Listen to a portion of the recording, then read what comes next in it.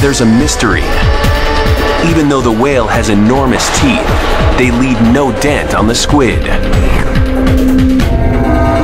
When you look at the stomach contents of sperm whales, the squid are coming in either whole or in halves, and they don't have teeth marks on them.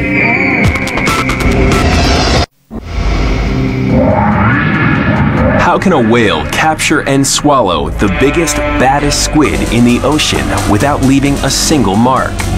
We need a working set of whale jaws to unravel this mystery in the lab.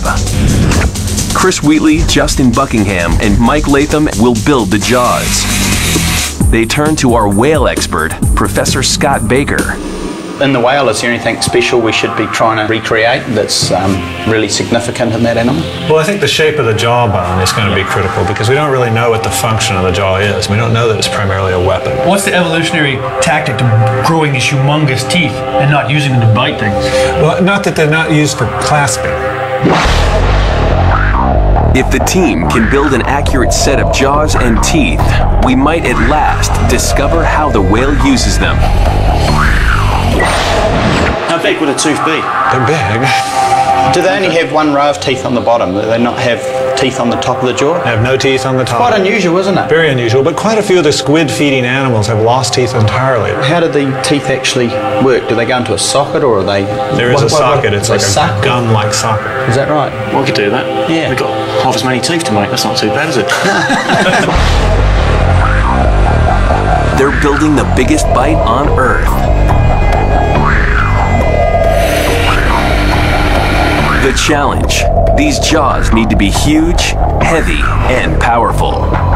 Chris, the designer, creates a blueprint for the modelers and engineers.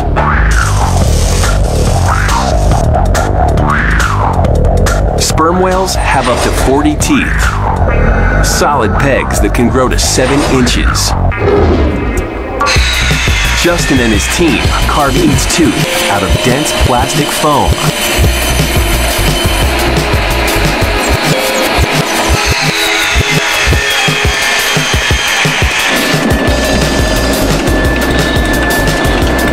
The foundry crew packs the plastic teeth in sand, then pours in molten aluminum. The liquid metal vaporizes the plastic and takes its place. Now all the teeth need is a polish. Mike and his engineers recycle a small crane jib to make the jaw.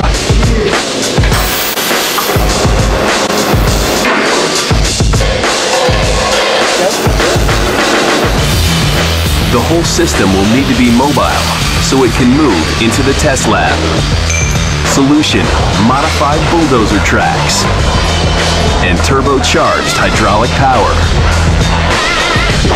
As the engineers assemble the jaws, our experts are chomping at the bit.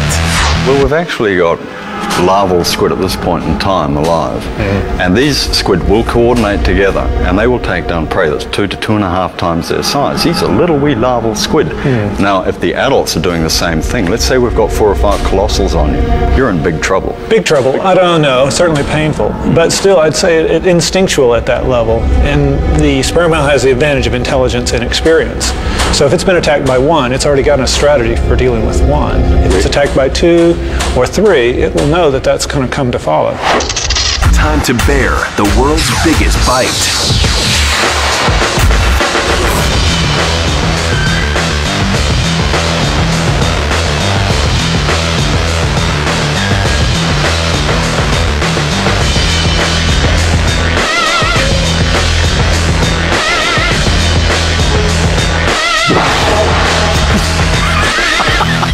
So what do you think, Steve? Oh, I don't know. What is this special effects that you need to try and conquer my squid? No, the whale doesn't need that. What is this? 12 feet of jaw, 40 teeth, 7 inches, 60 feet, 40 tons. Bigger they are, the harder they fall. You don't stand a chance. Come on then. Right. Time will tell, Scott. Talk about jaws of death.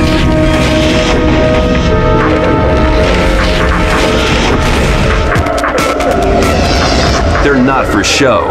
So let's see how strong they really are.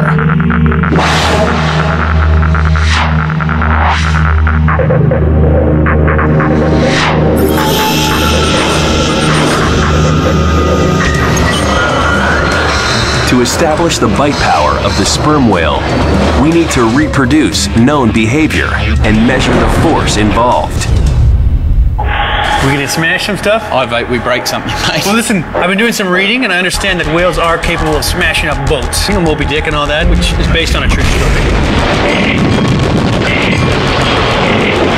We do have the records of attacks of sperm whales on whaling ships from the 19th century.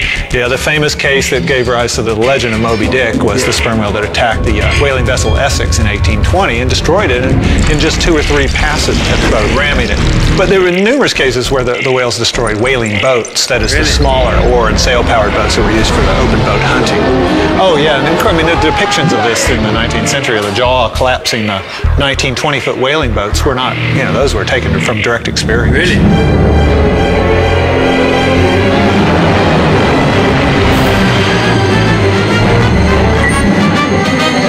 These big sperm whales are capable of smashing big boats. I happen to bring a big boat, so I figure if we put it in the jaws and we just sort of use the minimal amount of force to squish it, there'll be sort of the place where we can start knowing that they are capable of this much force. What do you think? Oh, it's science. The boat should give us a ballpark figure of the sperm whale's jaw power. I want you to use the minimal amount of force required to smash this boat so that we have some way of calibrating how strong these things are. The team will increase the power until the boat starts to crack. A little bit more. The hydraulic system's pressure gauge will give us the numbers. Yeah, we've got some teeth through Okay, here. how much force is that? It's 1,600 now. So the sperm whale has a bite force of at least 1,600 pounds. Keep going. 3/4 of a ton. Yeah, that'll do. We'll take it up to about 1850. It's 1,800 now. Yep, and right up. Okay, keep biting. Okay, keep coming up.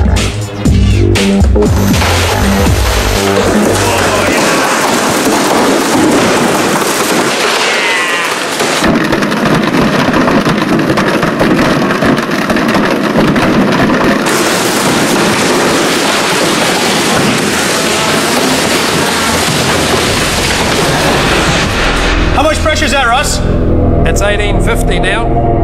The mystery deepens. That mighty chomp should tear squid to shreds.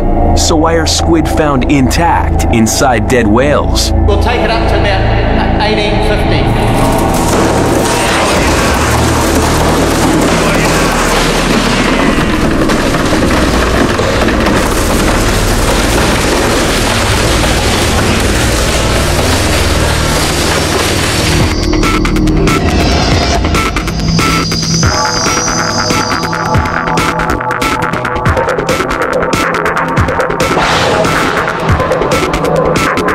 The animators have equipped our virtual sperm whale with 47-inch teeth and at least 1,600 pounds of bite force. Enough to take on man or beast.